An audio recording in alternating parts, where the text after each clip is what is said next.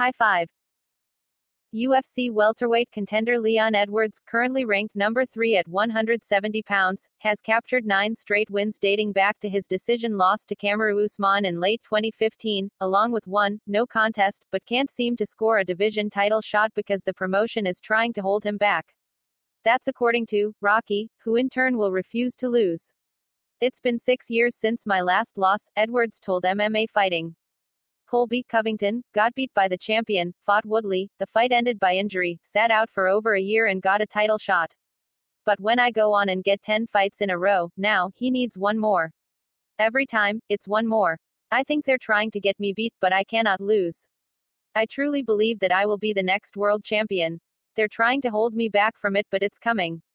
I truly believe it. Covington rematches welterweight champion Kamaru Usman at UFC 268 in November. Those tired division integrity and beat someone relevant arguments don't really hold up when you consider UFC previously awarded title shots to fighters coming off losses, like Nick Diaz and Yoel Romero, just to name a few. Like most things in life, opportunity is proportionate to popularity, so Edwards may have little choice but to play ball. I thought it was a sport where if you go out and beat and compete and win, you get your shot, Edwards continued. But if that's what I have to do to get my shot is to go take pictures and selfies and be pally-pally to everyone, then I don't know. Or maybe he can just become a raging asshole and trash everyone from UFC president Dana White to longtime rival Jorge Masvidal, which seemed to work wonders for this mouthy contender.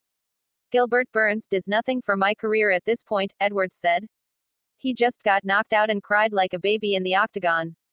And then went and humped Stephen Wonderboy Thompson for 3 rounds. Only way I compete now is Masvidal, because of the history we've got in the backstory. Punch the like button and kick the subscription bell.